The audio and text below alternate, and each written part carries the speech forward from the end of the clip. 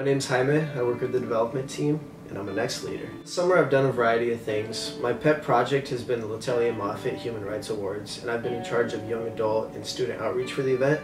We're looking to really connect with a younger and newer generation of activists and people interested in peace in Latin America and in the United States, and we hope that this is one way of doing it.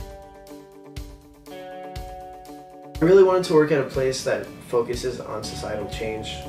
There are many other places that we could go to where it's all about who you know, but here it's truly what you know and what you want the world to look like.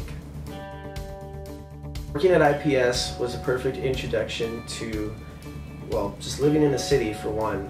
I'm a small town New Mexico kind of guy, but beyond that it's introduced me to a new culture of thinking. IPS is unique because everybody truly cares. Whether it may be a formal part of their job or not, they're all working on projects in a variety of fields. It might be economic justice, it might be social justice. It's a variety of things, and I feel that IPS has representation in all of them, which is great. My favorite workshop this summer has probably been learning about the Middle East and a little bit more of the Israel and Palestine conflict with Phyllis Bennis. Obviously she's written a lot of big-time primers, and she's been part of discussions on the Middle East, and being able to sit in a room with the entire intern cohort was incredible.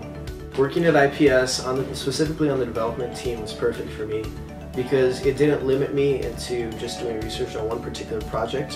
While I didn't get to delve into any specific project, I was able to look at grant proposals, and I was able to learn about what every single project focus was.